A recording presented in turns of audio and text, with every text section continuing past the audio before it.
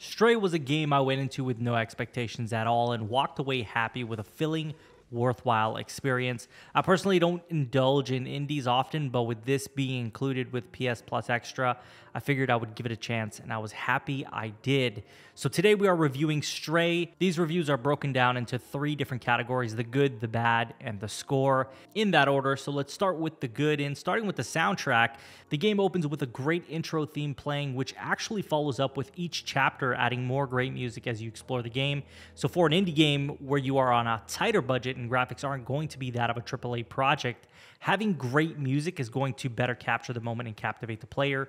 The soundtrack is great. I don't have any qualms with the soundtrack. It's pretty well done, and honestly, I couldn't see how they could improve that, which brings us to presentation, as that is going hand in hand with soundtrack, right? One complements the other, and the art style is another thing that has to be crafted in such a way that doesn't scream we're on a tight budget, and they actually nail it really well in Stray. It doesn't feel dated, it feels right at home on the PS5, and along with that, the color palette comes in, and it's diverse as we start in greener environments and head into darker ones as well. All this to say, you will see a variety of environments that help you feel the world is much bigger than it actually is. I did not become tired with the graphics or world, as it really did feel like a well-refined experience that hit all the notes it needed to for its presentation. So really another major point for Stray when it comes to the overall good side of it.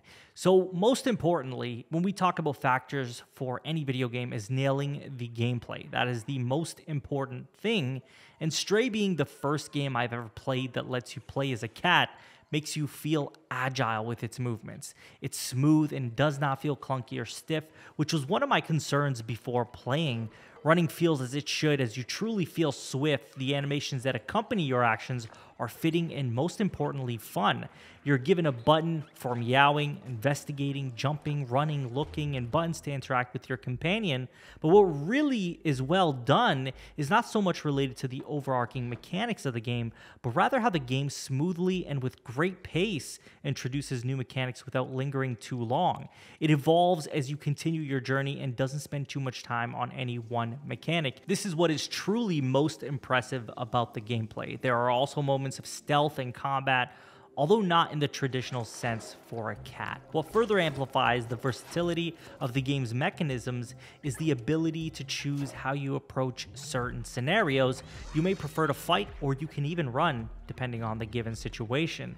There are also many puzzles and different NPCs you must interact with to further your progress towards the conclusion of the game.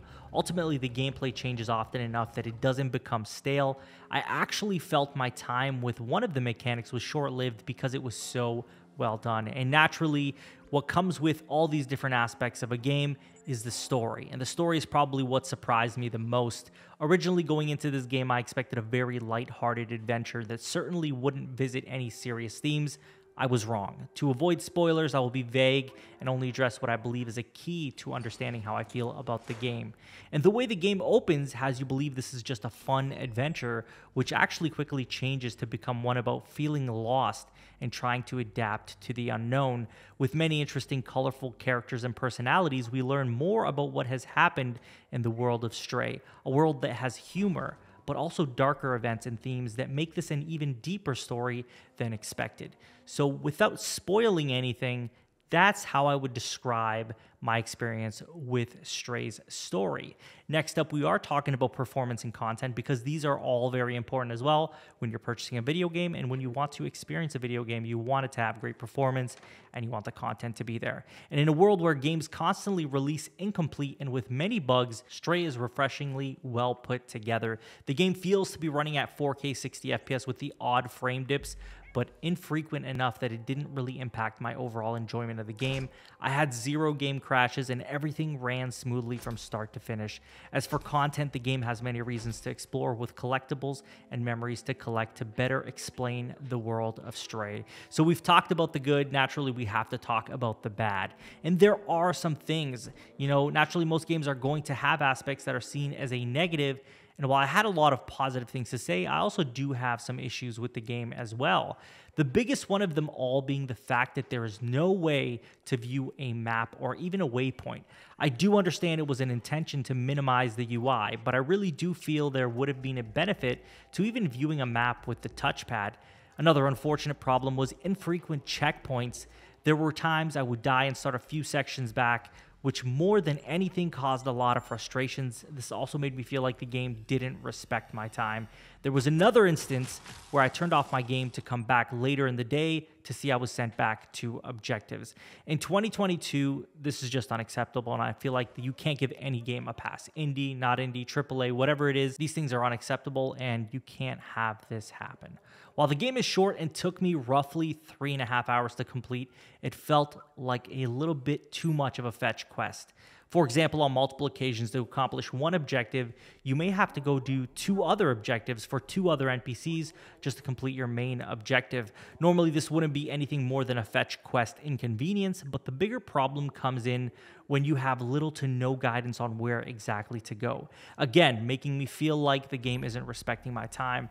I do understand exploration is a part of the video game, but more guidance would have made it more enjoyable, especially if you're going to toss fetch quests my way. And that really does it for the bad side of things. So lastly, we're going to talk about the score. And you have heard me praise this game and also criticize it.